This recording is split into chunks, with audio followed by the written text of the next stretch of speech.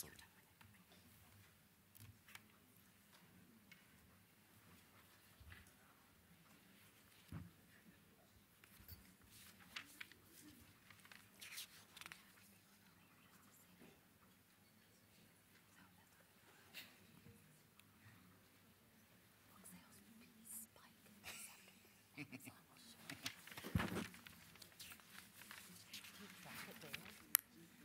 Not anymore.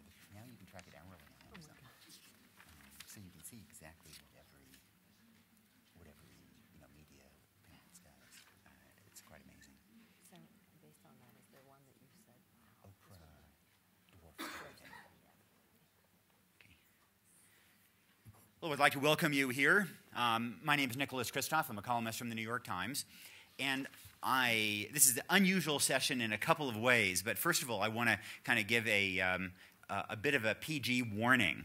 And the reason is that we realized as we walked in that the topic, it says design your cause. And so I think some of you may be here to figure out how to design your own cause or promote it.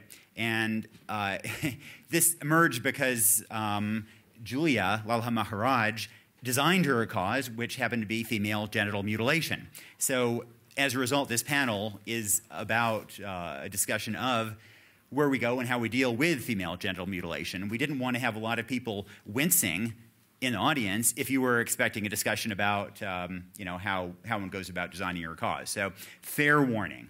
Of course,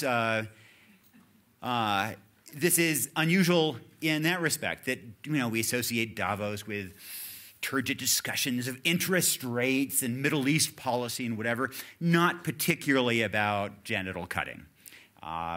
The other way in which this is most unusual is that this topic arose from a YouTube audience. And we've talked all the time about the importance of social media, how we can build campaigns. Well, this is an embodiment of precisely that. And if you are here in the room, of course, please turn off your cell phones. If you are at home watching on YouTube, then turn on your cell phones really loudly and just hit pause. As I said, this topic arose because people on YouTube were invited to vote among some competing ideas, some competing causes. And Julia Lalla-Maharajh, you want to raise your hand there? Julia submitted a video which explains her passion, her cause, and let's cut to that now.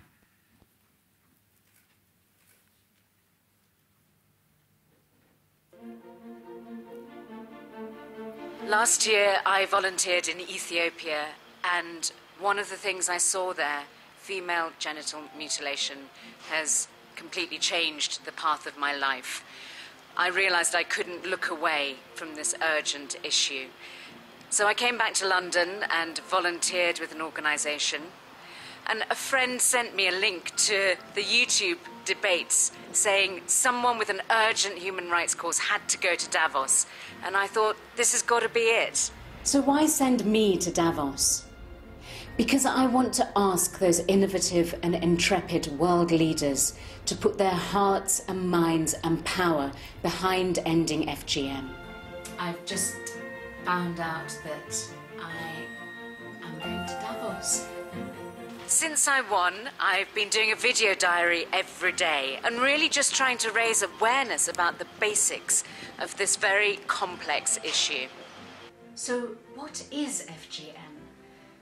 It's very simply the removal of a girl's external genitals, the clitoris, the labia, and in severe cases, the wound that's left is sewn up, so there's only a tiny hole left. I'm just pleased the day is here, actually, because there's been a lot of prep to get to this point. It's night one in Davos, and as you can see, it's absolutely beautiful. My belief is that issues like this can't stay on the margins, that they really have to be debated at the highest levels.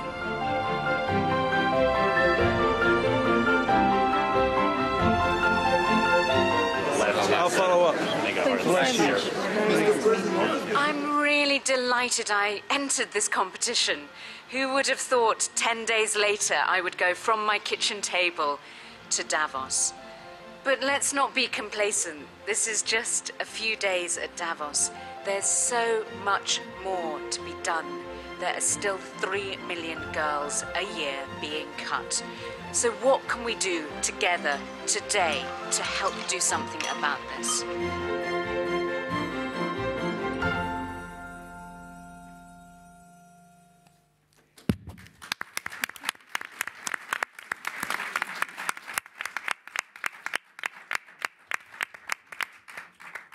Well, hats off to Julia on that, and fair warning, as you can see, she may well buttonhole you in the room and try to get you to join the movement. I also think it's really quite extraordinary that, considering all the causes out there, that the YouTube audience, a large audience, chose this one as the foremost issue that they wanted to address. And I think, in a larger sense, it does reflect the degree to which the rights of women and girls around the world are rising on the agenda.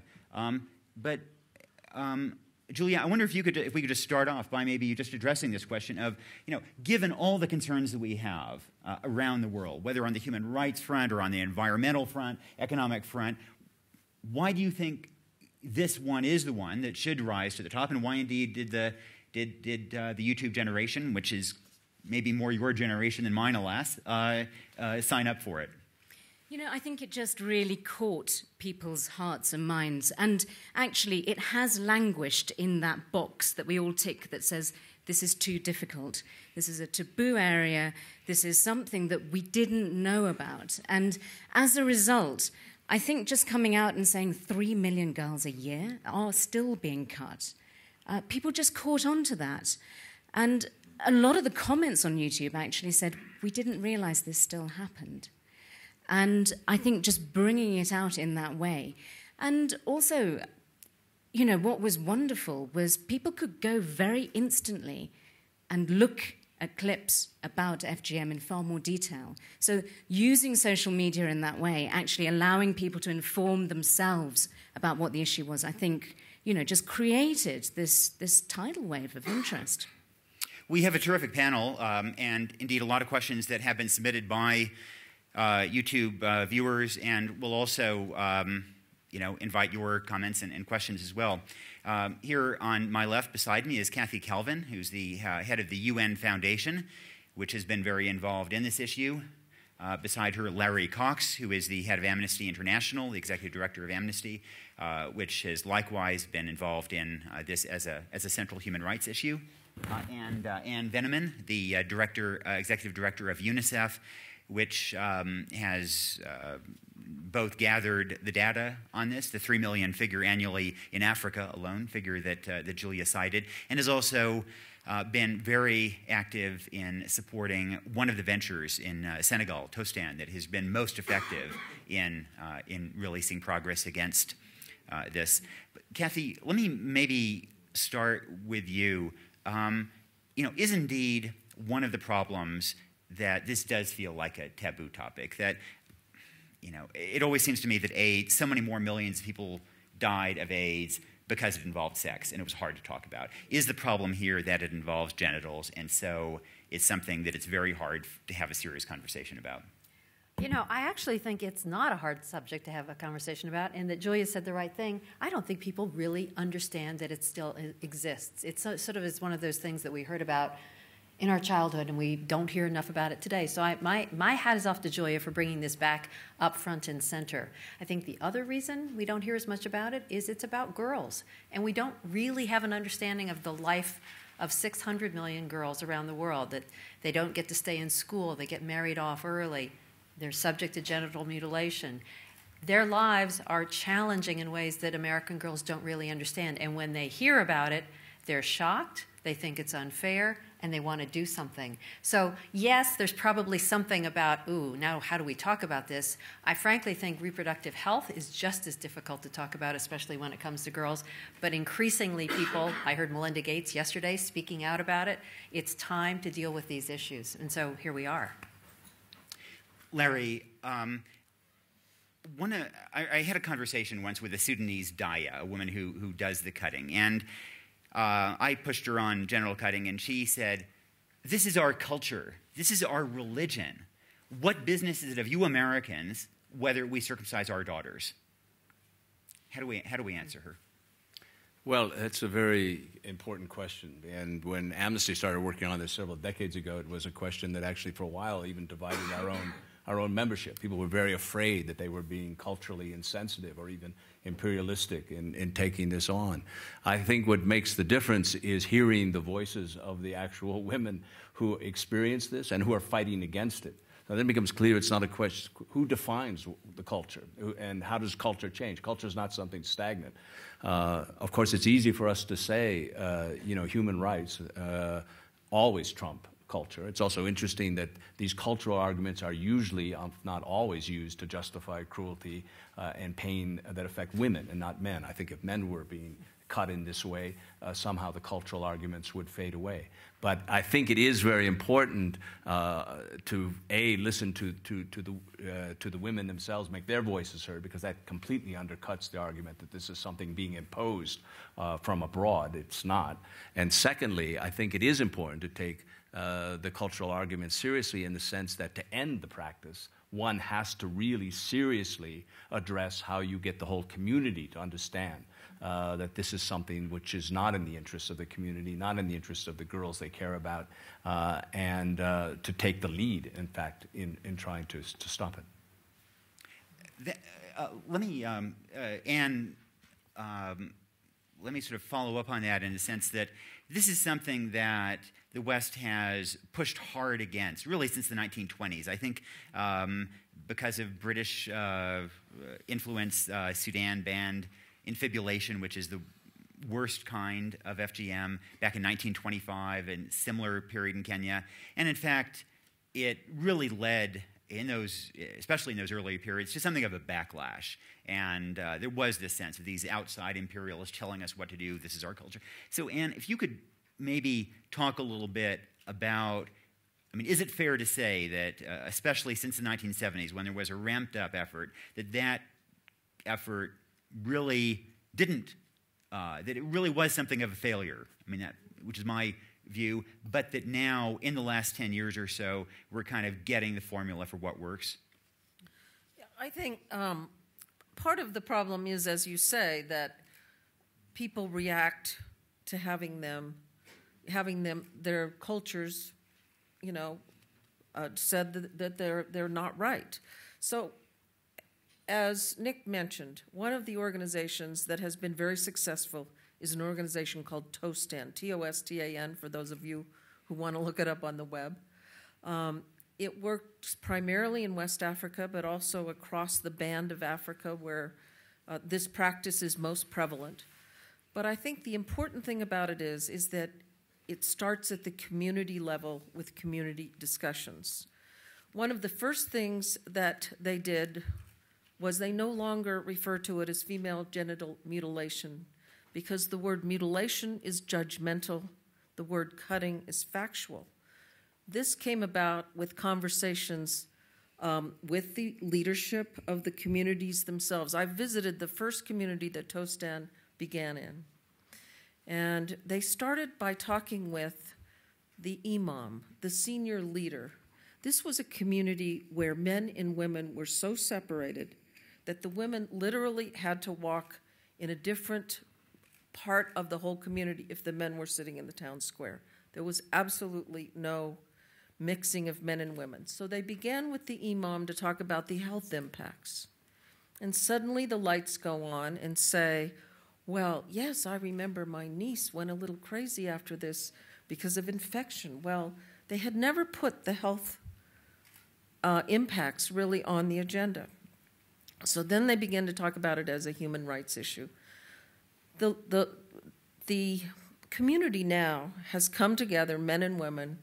Not only has this practice, they've abandoned it as a community, but they've also seen that the education rates have gone up, the access to health care has gone up, better access for women to reproductive health services and attended births. So there's been a lot of impacts of working together as a community.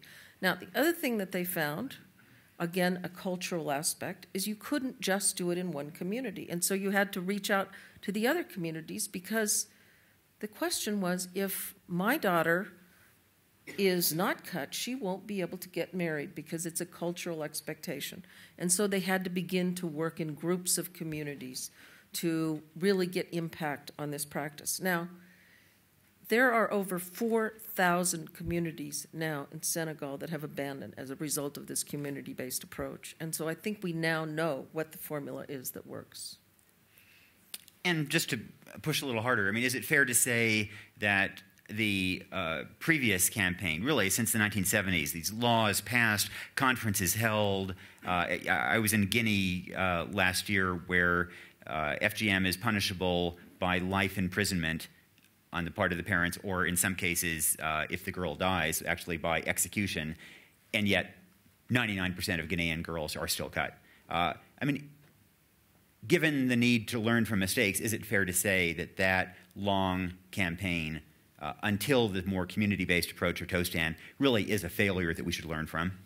And I'll toss it out to anybody, whether, I don't mean to subject Anne to this, but I mean, you're welcome to address that, Anne, or anybody else can jump in. I think this is one of the consequences, is that, people don't want to be told what to do, particularly when they believe it's part of their culture that has been around for generations. On the other hand, one of the countries with the highest prevalence of female genital cutting is Egypt. And they have, particularly with some of the women in the country speaking out themselves, some of the local women, some of the leaders, including the First Lady, speaking out on these issues, they're finding that they can have an impact, particularly as more and more women get access, or more and more families get access to television. So they can address some of these issues on things like soap operas or other ways of communicating with women on television to begin a little bit more dialogue about whether or not this is really something that has to be continued in the culture or whether or not it can be changed. And I think as well, Nick, the absolute importance of a multi-level approach. So the community, grassroots level work is absolutely vital, but unless, as you say, the legislation is there, unless legislation is enforced, unless there's allied advocacy and media campaigns coming in to tell people about the changes in law. Recently, Uganda outlawed FGM, but there's criticism there that government's done very little to actually tell people within Uganda that it's illegal. So you need an approach across the board that is there to reinforce this message. And Julia, there's a question here that from a YouTube viewer, and I wondered if you could answer it while raising some of the consequences of Jeff, the practical consequences in terms of health, sexuality, whatever it may be. Mitch from London says, if you could spend 5 minutes with the grandmother of a girl that was about to be cut, presumably the grandmother being, the assumption is the grandmother is the decision maker there, if you could spend 5 minutes with the grandmother of a girl that was about to be cut, what would you say? You know, the first thing I would do is... And actually, if maybe let's pretend Mitch didn't say 5 minutes, let's say 1 minute. Okay, not 5 minutes. Actually, first of all, I'd listen. I'm volunteering in this area, and I know, as Larry was talking about, this charge of cultural imperialism coming in, changing communities. I cannot sit in front of a grandmother and leap in and tell her why this is wrong. But what I can do is talk about health impacts. As Anne said, the causal links between what happens in FGM and then the constant infections, the sepsis, the childbirth complications, everything that results are not known, often because the girls are cut at such a young age. So they don't realize that the impacts that this has. And in fact, many circumcisers are the greatest advocates within their own community to say why this must end once they've seen it. Larry, you and your organization are obviously focused on human rights, and if has the human rights community been sort of slow to focus on some of these broad issues that involve every home? In other words, if a Sudanese dissident gets arrested by the government, then obviously everybody writes letters. If 3 million girls a year get cut, then whether it's organizations, whether it's we in the media, everybody, that people kind of tune out. Yeah, there's no doubt about that. We have been too slow, and it's a sort of painful history to have to look at. To understand not only the importance of this issue, but the important general of the rights of women as key, not only to women, but to, in fact, the advancement of all human rights. And it really was the women's movement that pushed the human rights community to begin to understand this. And as it did, our work on all human rights began to improve, because the lessons that you've learned about FGM are lessons that, in fact, apply to other human rights violations as well, that you have to work with the community, that you have to understand, you have to listen, that you have to empower the people who are there. And you also understand that in this issue, it's not simply a question of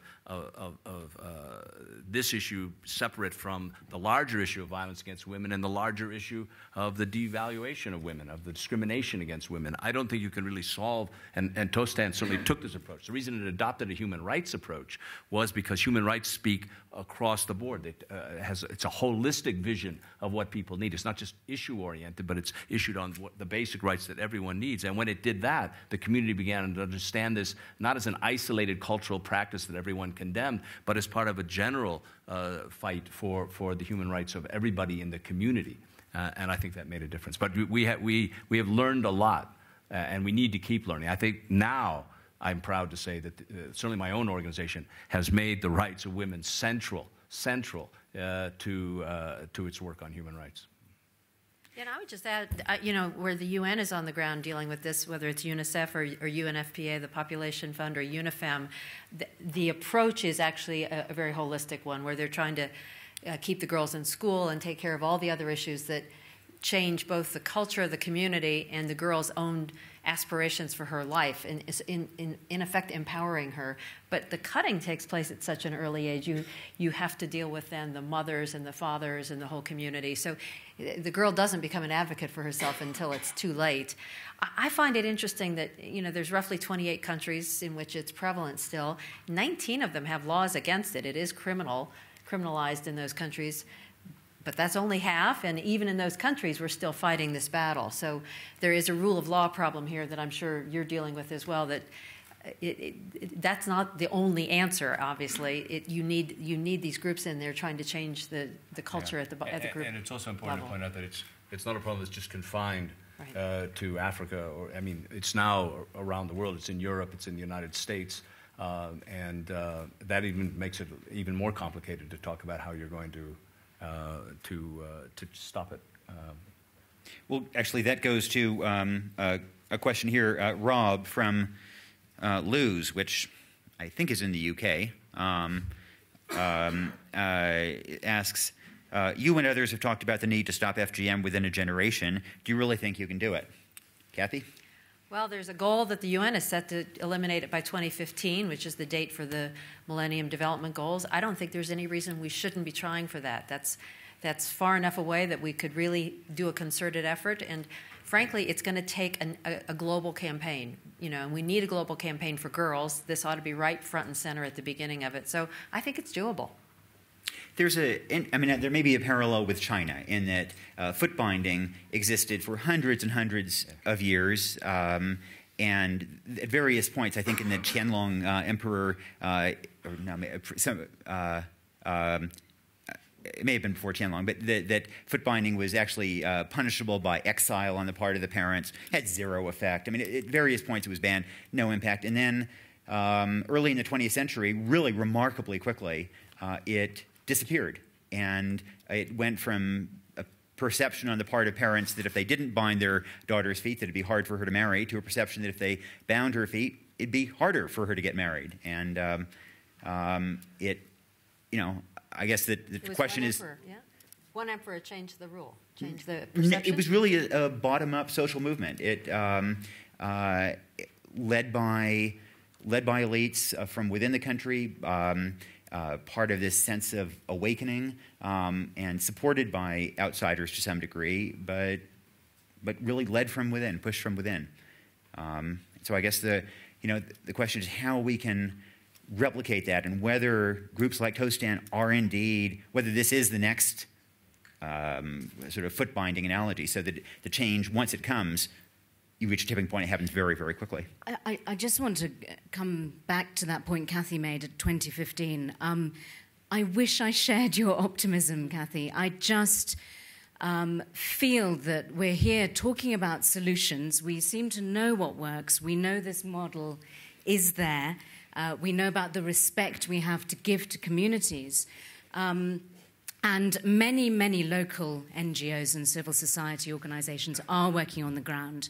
And, you know, to pay tribute to all of those small organizations, really at danger as well. One of the women who's contacted me through this campaign, Lucy Mashua, who said, you know, go forth and speak at Davos about this. And her story, once she started speaking out within her community, she was raped, she was beaten, she was tied to a tree, she was jailed. She's luckily living now in the US. But I think what we need to see is how we can, in the next 5 years, if that is true, take this to scale. I'm using the language of Davos there, but really, you know, what is preventing us? If we know how to make things change, why can't we put this into place? Is it a funding issue? Is it a global awareness issue? What needs to happen? What are the levers that we can pull? If we were sitting here saying, actually, this is too intractable, this is too difficult, we're not going to address this issue, fair enough. But we're all sitting here in vehement agreement that this is a severe human rights abuse, a child rights abuse, a women's rights abuse. We've got a solution. What can we do? A bunch of people on YouTube ask variations of that what have we learned from one person asked what we can learn from HIV campaigns that can be transposed into working to eradicate FGM. Various other people ask, variations of that.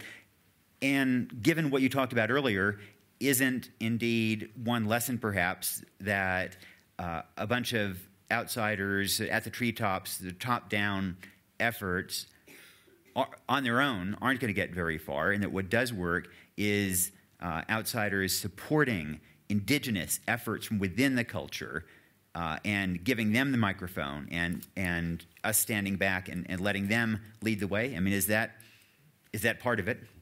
Well, I absolutely think it's part of it. I think that if you can't change the norms, the practices of communities unless you listen and understand and have a dialogue. And again, the toast stand approach did exactly that. Listen to the why, listen to the perceptions, and then also gave information about the health effects, the facts. I think that's one of the things that we haven't done enough of as an international community around a number of these issues. And you mentioned HIV/AIDS. One of the most difficult things, we've gotten better coverage of prevention of mother-to-child transmission, of treatment of AIDS generally, of treatment of pediatric AIDS. One of the most difficult things has been to understand really how to have an impact with education. It just hasn't seemed to work, and part of it is I don't think we understand and listen to communities enough. For example, one of the things that you talk about in Southern Africa, where AIDS is most prevalent, is use of condoms. But there are practices in places like Swaziland where in order to get married, you have to get pregnant first to show your fertility. Well, it's a little difficult to talk about using condoms when you want to get pregnant. And so I think if you don't listen to the community and understand the whys, how the practices work, and what's going on truly in the communities, and have a dialogue about it, you can't actually make the change. And I think this human rights approach, engaging the community in human rights, in women's rights, in men and women understanding each other and why things are happening, is a way to really make an impact in changing some of these practices, particularly those that are most harmful for women. Larry? If I could just, because I don't want to create a sort of dichotomy between the approach that you just described, which I fully support, and the idea of outside pressure, because that can lead to a kind of paralysis on the part of people who aren't able to have a dialogue with the community. And I think the lesson, not only on this issue, but on many, many other issues, is as Julia said, you need a multi-level or multifaceted kind of approach. Because I think, to take your China example, which is really fascinating, which I want to learn to use more, there was also very, very strong political will on the part of the government that played a major role, I think, as I understand it. At least I'm thinking about, I think at previous points there was a central political will that actually didn't really get anywhere. And at the time when foot binding really ended up being eradicated, you had very weak central governments that. Right. I was thinking that it was happened really after the revolution, but it happened before. Well, it began happening before in the end of the Qing dynasty, and then after that, in a period when you had real social awakening, but pretty fragile central governments.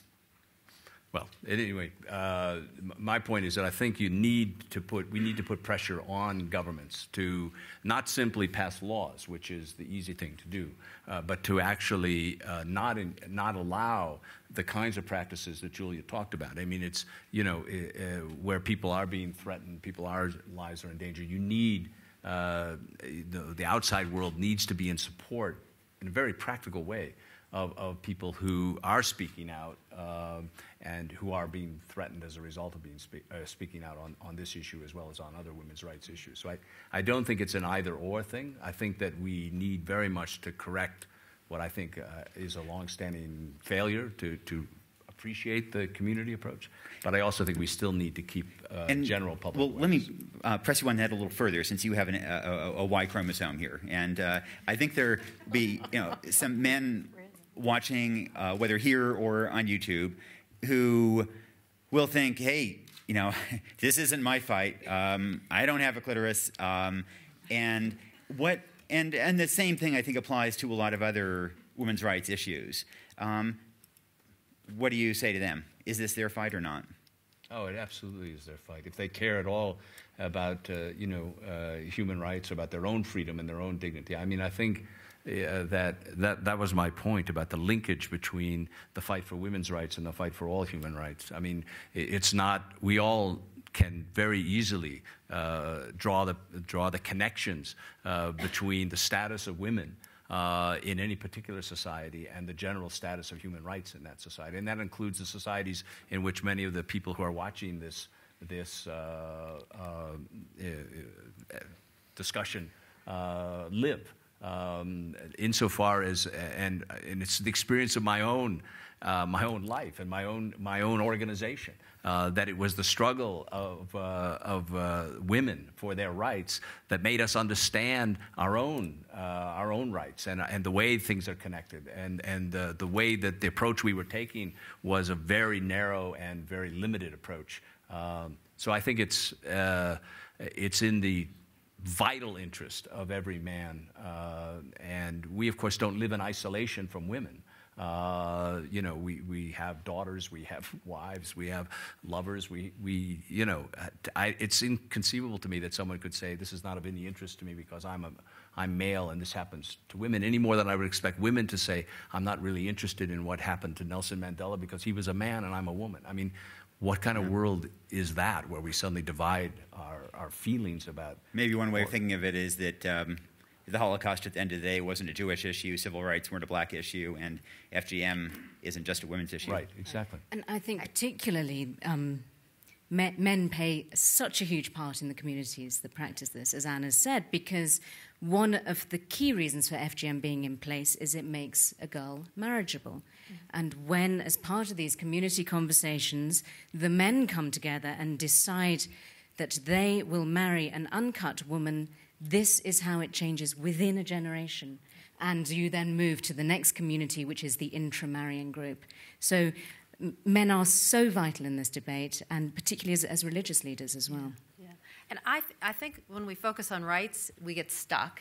When we focus on economics, which is really what this all comes down to, is kind of what's a girl worth, and is this about marrying her for her value?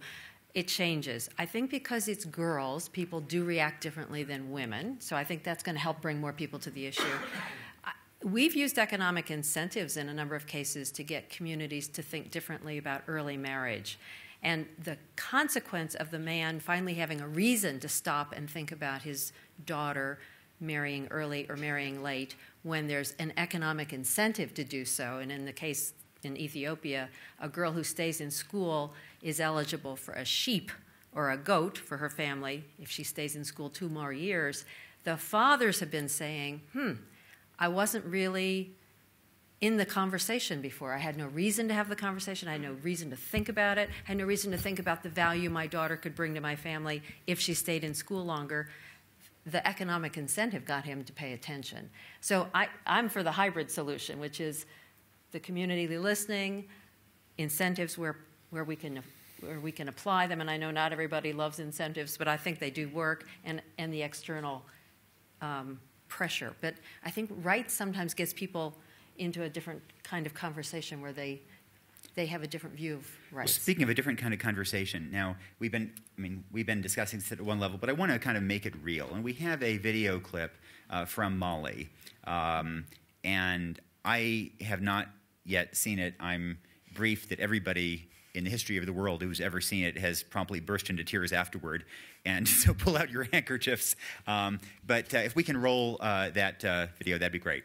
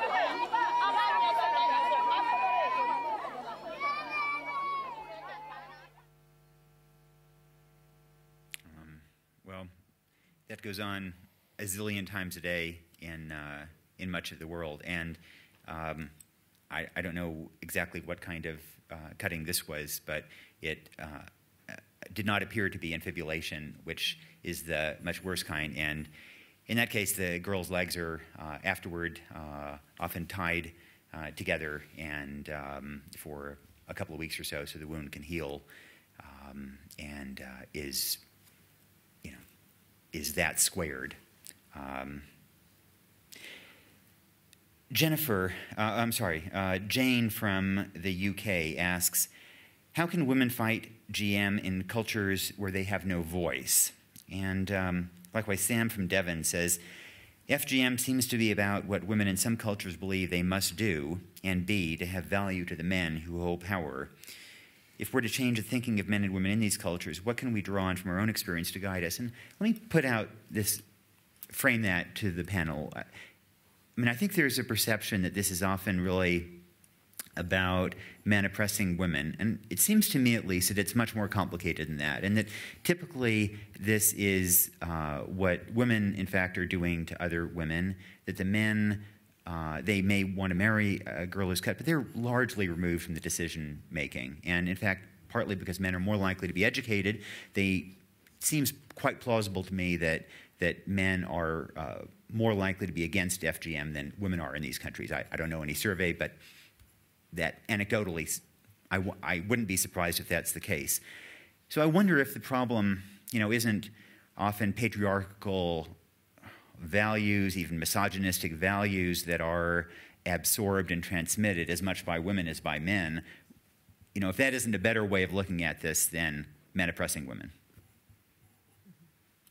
Well, and the video just showed women are the primary carriers of the culture. I mean, Anne, you've probably, because you've seen it, that is the way it's passed on. You may have a point of view on that, but that's how it is carried in the community. Well, I think that, certainly that clip showed that it is practiced. When it's actually done, it's women who cut the girls. But yet it is the men who were saying, my daughter will not be able to get married if she's not cut. So I think it's a practice, it's a culture that has to be addressed as a whole. It's not just women, it's not just men, it's everybody's responsibility to kind of look at how this is going to change. Now, having said that, it is not the same, it's not practiced the same in every country. I went year before last to Sierra Leone. I was reading my briefing papers, and I find out female genital cutting is quite prevalent in Sierra Leone. So I call up Molly Melchin, who founded Tostan, and I said, what are you doing in Sierra Leone? She said, we're not, because it's completely different. They practice something called secret societies. And secret societies are where girls would go before there was an education system. They would go off for maybe a few months at a time, and they would learn how to be a wife. They'd learn how to, all of these different things. This was their education. And part of it was they got cut. Now, those secret societies still exist in Sierra Leone, and still a number of young girls get cut, although less and less. And the secret societies are much less about going for a long period of time and more just about cutting now. But one of the things I found when I was there is that young teenage girls who were still in school were talking about these secret societies and these practices as things that they were going to try to help be a part of the past. And so I think there is some ability to engage in some of these kinds of communities. Again, the practices are different. And in that country, it's done in a completely different way. So I think, again, it's about listening, it's about learning about the particular culture and practices of a country and the history of it, I think is key to finding the way to eliminate it. Well, speaking of culture and practices, one other layer of complexity here is, frankly, religion. That there, and I want to be very clear here, a great part of the Muslim world does not practice cutting. There's nothing in the Quran about cutting. In the Arabian Peninsula, almost nobody does any cutting. And there are also a number of Christian places, Ethiopia in particular, that, in fact, in Ethiopia, Christians do some of the most severe cutting. All that said, most of the cutting occurs in Muslim countries, whether that is in Africa or in Asia. And doesn't that, given the problems right now between the West and the Muslim world, doesn't that create one more layer of complexity if you have Western efforts to go against a practice that is disproportionately embedded in the Muslim world? And I don't know who I want to hand this nice this potato to, but pass it on. Can I how Larry does it, because you must have to face that a lot.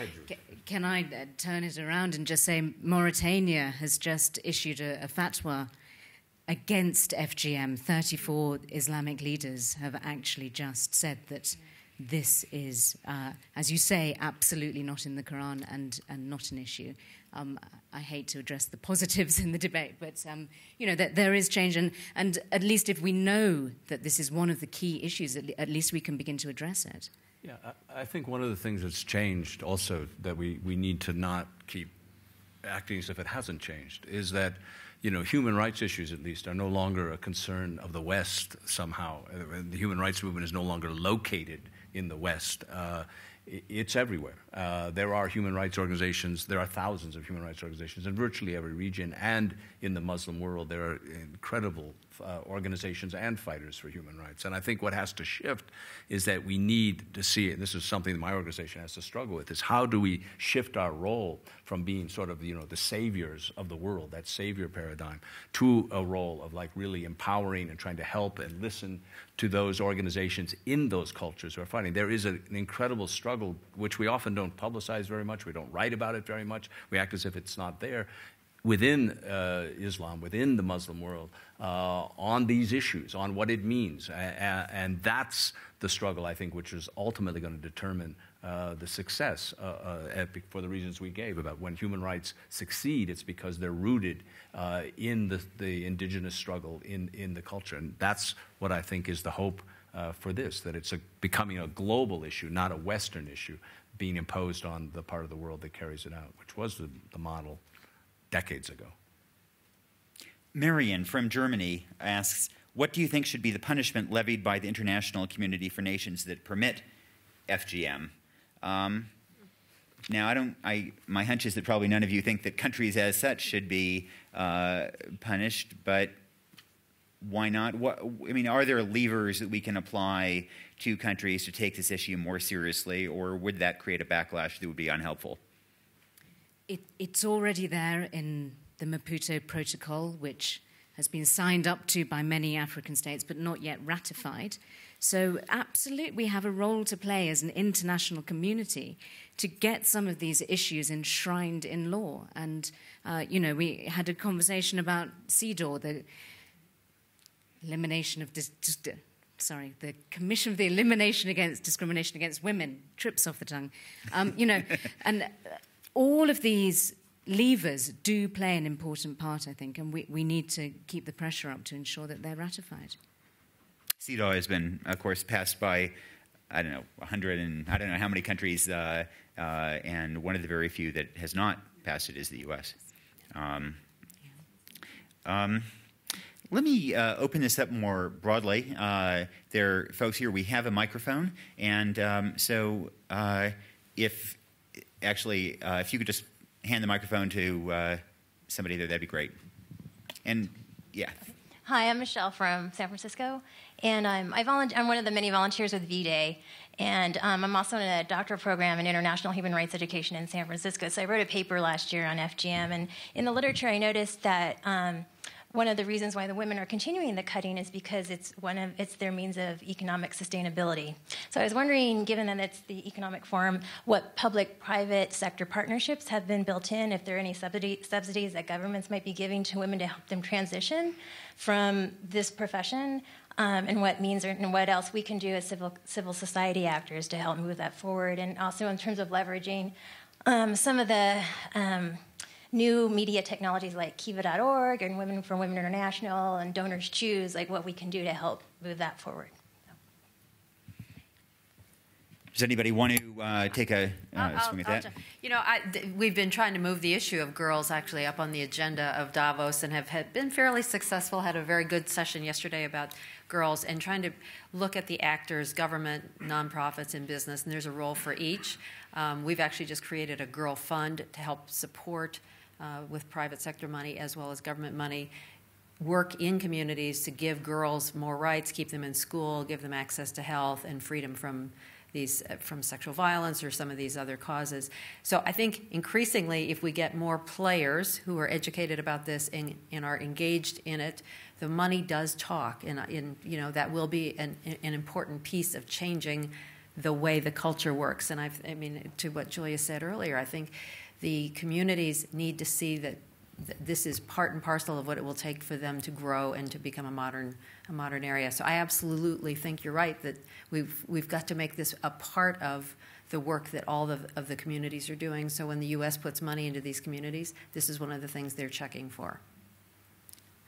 I would just also add that not in Senegal, but in most other places, the person who does the cutting is the traditional birth attendant, the traditional midwife. And there has to be a much broader effort to address maternal health. I mean, there's this, it's a scandal that more than 500,000 women die a year in childbirth unnecessarily, and partly that is because there has been a broad and essentially failed effort to improve maternal health through traditional birth attendants. It did not work, and now I think we're all realizing that. But as we gear up a newer system to improve maternal health based on people who actually have much better training, who can refer to hospitals, who bring people to clinics, real midwives, then I think it's plausible that those people will then have influence in those communities over reproductive health, and it will go away from these Daya, who are the ones who were doing the cutting.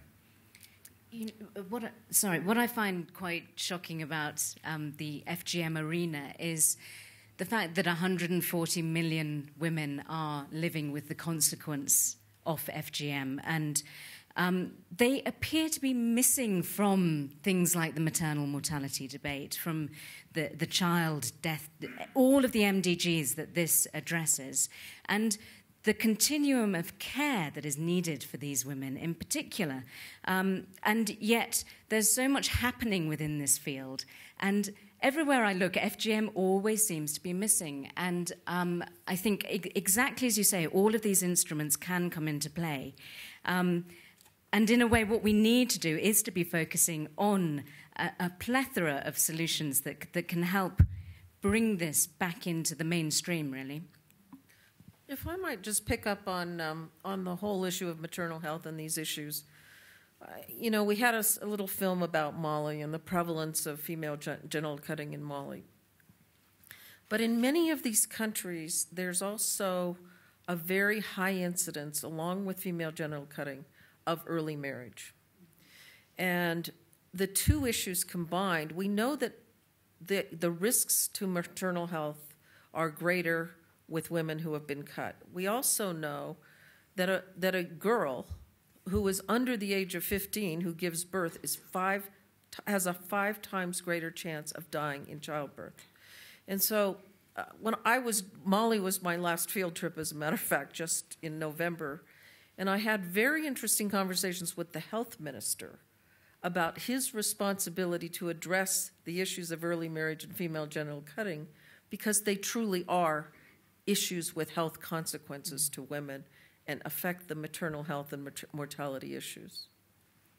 I mean, Kathy, let me just follow up on that. Given the success of this grassroots kind of toe stand model of education, discussion leading to addressing FGM, can that same model then be applied to the whole panoply of other issues of keeping girls from dropping out of school, preventing child marriage, various reproductive health questions, including family planning? I mean, is this bottom-up grassroots supporting local actors model, is that something that can be used against a whole variety of other threats to the well-being of girls around the world? I mean, I think that's the only way it can happen. I think when we've tried to do things like let's just focus on education or just focus on health, we're not nearly successful because we're not dealing with the underlying issue of the girl's value.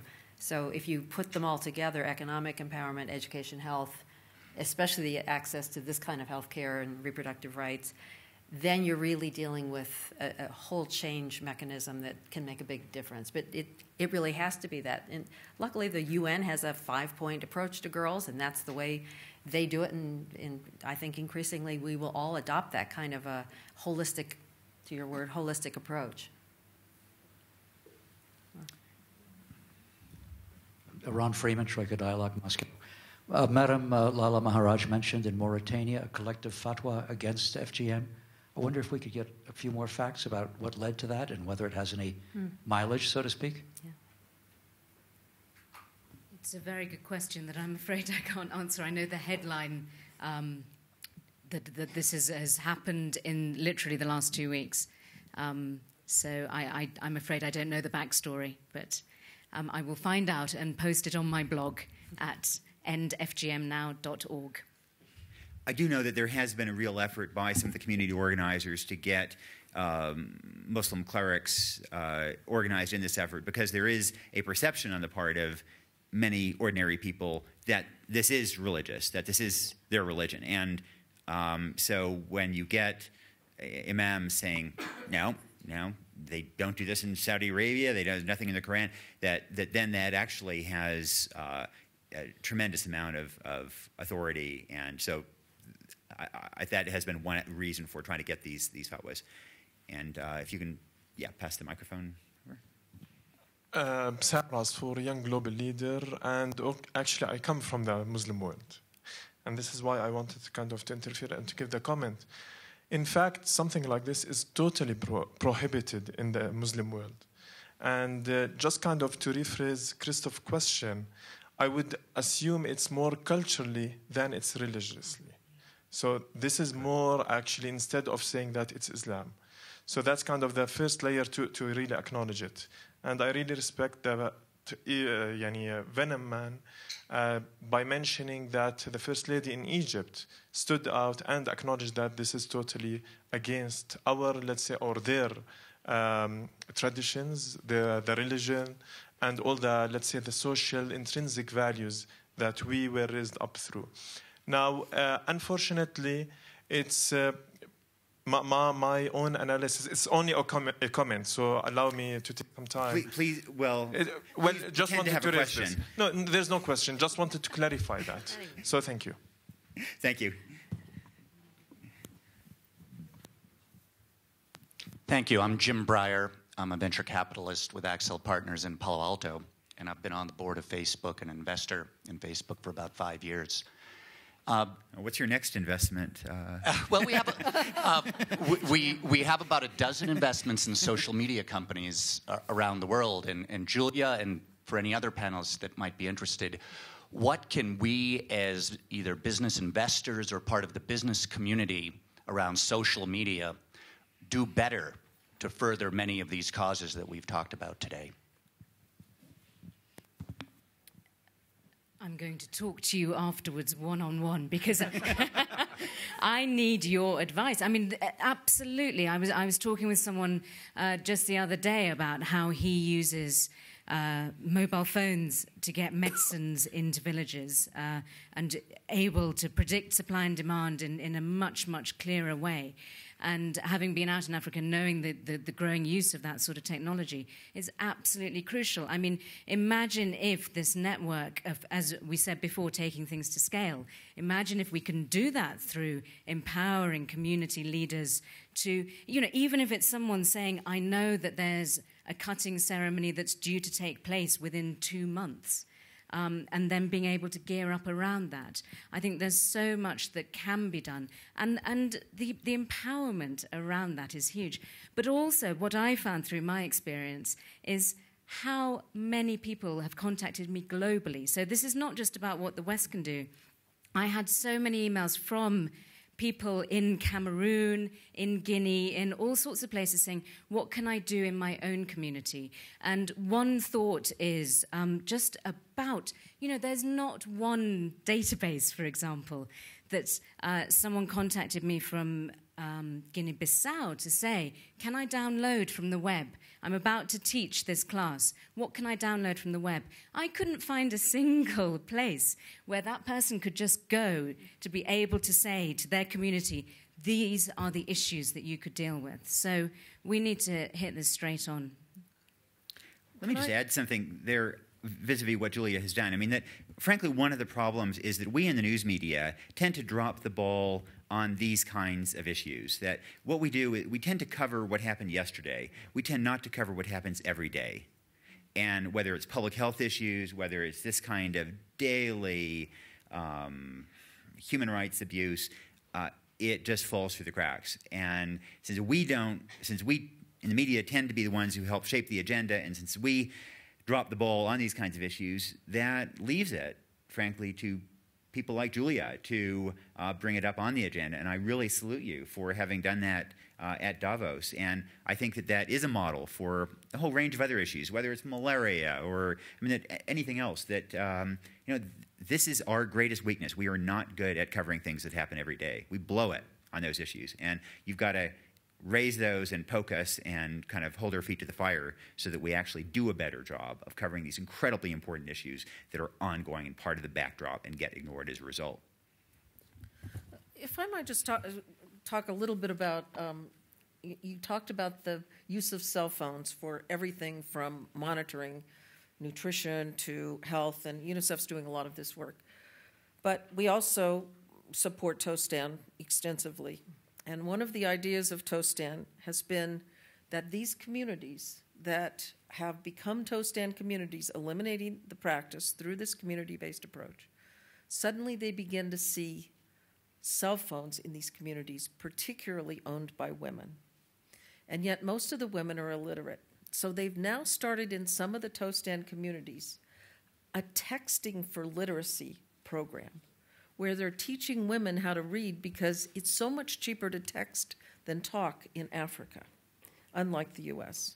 And so I would challenge the tech community to say, how do we take the next leap forward, recognizing that many of these communities that practice these cultures are now into the cell community as well? I think there's a question back there. Yeah, my name is Richard. I run an international NGO that works on aging in the developing world. And firstly, I opt my NGO and our partners over 70 countries to play a role. Older people in many of the countries are connected to this particular practice, and maybe we can actually do something constructive, and maybe a coalition needs to be built. But I think one of the most striking things for me is about voice. I mean, it is important. I can't remember the name of the Somali model that wrote her autobiography about her life. But I think the more that happens, the more that voice can be heard at the national level, and actually women who have had to bear this are able to have the courage to speak. And using Facebook, that maybe there are ways to enable voice to be heard. I think that will be transformational. And I don't quite know how we do that, but it's maybe a useful strategy. I just want to kind of minimize time going around, so if you hand it to somebody who's near you. Yeah. Hello, I'm from Switzerland, Isabel Schall. And I just wanted to ask, what kind of programs do we have to empower mothers who have been cut? They say they need to do it for their daughters, but how can we empower them to educate their sons not to marry a cut girl? Because then if the expectation is not there anymore, maybe the girls won't undergo this. Part of the model that we're all saying TOSTAN, in fact, a number of local civil society organizations are also implementing this model. Part of that is that as well as having conversations with the women, you, of course, have conversations with the men. And, of course, mothers are talking with their sons as part of this, but the whole community is coming together. So the hope is that everyone all at once does come to a shift in awareness about the practice. I think we'll have one more question, and then we're going to go through and really talk about where we go from here and what specifically somebody who is, horrified by what we actually do. But first, your question. Thank you. Mina Al-Arabi. I work with the Sharq Al-Awsat newspaper, and I'm also a young global leader. I just wanted to ask you, in terms of getting spokespeople from communities that have given up female genital mutilation to go to communities that haven't yet. I mean, I'm sure you've had some experience of this, but if we can take that to a greater scale, if there's funding for such projects to facilitate their travel, because I think that's the best way to get the message out, to say that we used to do it and we've given up and these are the benefits, is probably the best person with credibility, because often with these issues, it's about credibility, and I think it's wonderful have you raised that this is not an issue for Muslims or that Islam is the one calling for this. And I think that breaks away the taboo, because if you tell Muslims, and I am one of them, that this is not to say that just because you're a Muslim, we think that you're a bad person doing this. On the contrary, there is an appreciation that this is not something that the Quran dictates, but sadly there are those that twist the religion on so many different levels. So I salute the way you've approached it.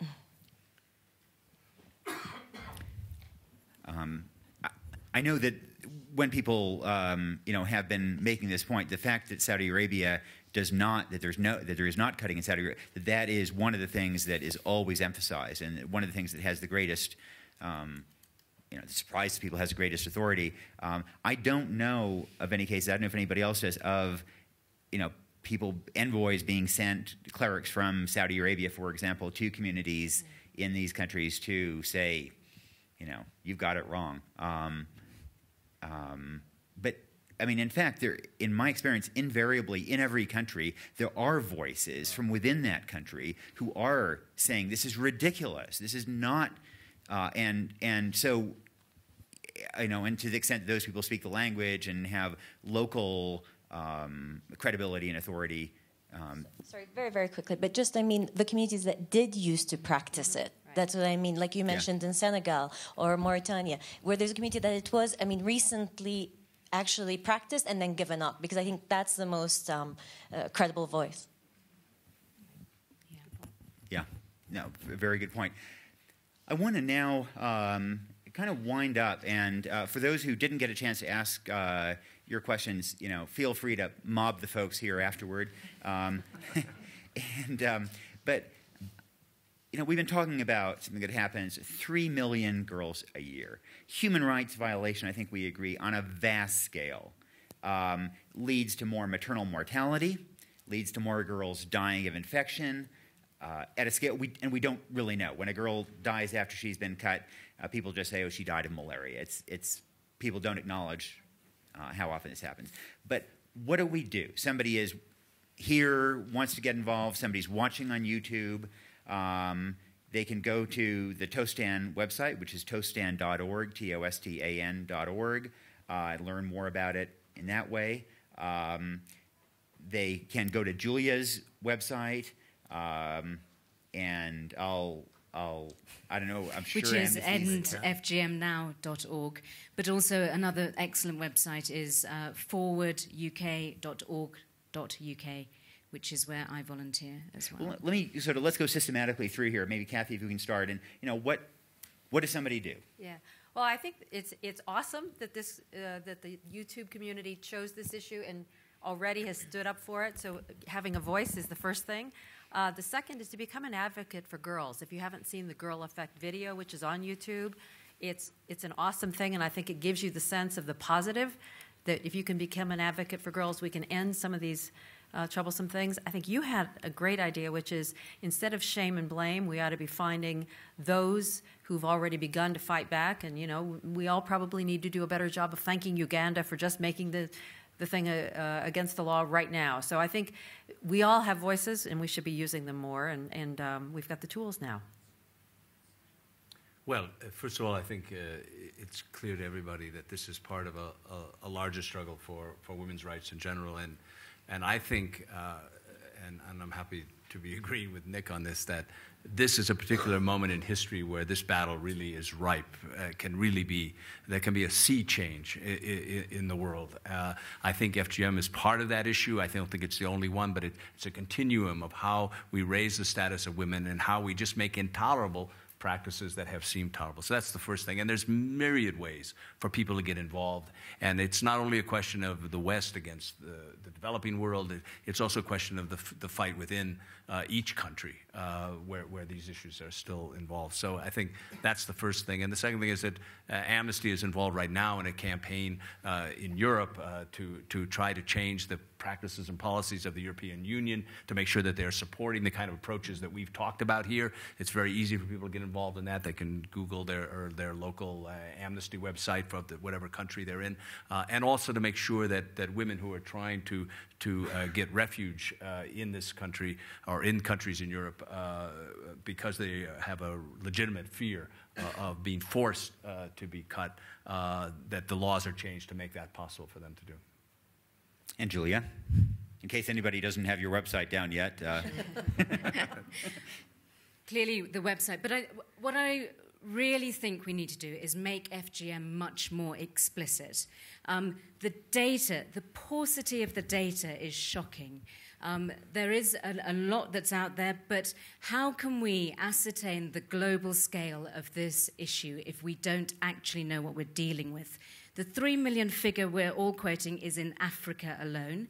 It doesn't tackle Indonesia, Yemen, UAE. It doesn't tackle Europe, where we know 500,000 women are living with FGM. So we don't understand the scale. We don't understand what needs to be done on a country-by-country basis to tackle the problem. A solution in Indonesia is completely different to what we need in Cameroon, in Sierra Leone, as Anna said, as in Senegal. We need to be very, very cognizant of what is the global action plan. Without that, we can't cost a solution.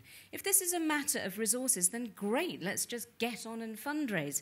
But until we are much more aware about the global scale of this problem and what needs to be done about it, we can't reach that target of 2015. I think a very kind offer from an NGO already working in this field. Thank you. I'll be in touch. But equally, all the NGOs working in this area, please get FGM on your agenda. Do something more about it. And I've run out of steam. Go to my website. There are 5 easy things that you can do there. They may seem little things. But lastly, do what you can. This is going out to the YouTube community. There'll be people watching all over the world. I chose to enter a competition on Davos. You may want to find out what is happening in your local community. You may wish to fundraise. You may wish to push your government on various things or your MP. Know what your action is and what your agency is, and please just do something. It's International FGM Day, International Anti-FGM Day on the 6th of February. That's a week today. Contact a journalist. Talk about FGM. Thank you. Don't feel free to don't feel you have to contact this journalist in particular. I'm already on board. Anne? Well, certainly I would agree with all that's been said, but I think it's, first of all, so important to recognize that this is, first and foremost, a violation of the rights of the girl child. Think about the fact that most of the people, the children who are subjected to this, are between about the ages of 4 and maybe 12. I mean, this is a human being that really doesn't have the right to say no. It's imposed on her. The second thing I would say is that everyone should look at those organizations that are working in this arena. It isn't a popular cause. These organizations can't generate lots of resources for their work, and so support those organizations that are truly making a difference in this area. Let me just also say finally that this is indeed just part of a broader puzzle, and that quite aside from the simple moral issue, it's an eminently practical issue that we're not going to make progress against global poverty, against insecurity, unless girls are brought into the picture, brought into the formal economy, educated, and so on. This is one facet of that larger picture. And then we really hope that you, whether you're right here or watching on YouTube, will get engaged. And I think Julia really deserves our thanks and appreciation for bringing this issue to Davos and to YouTube, to the Davos debate. And please join me in thanking her and all the panelists here today.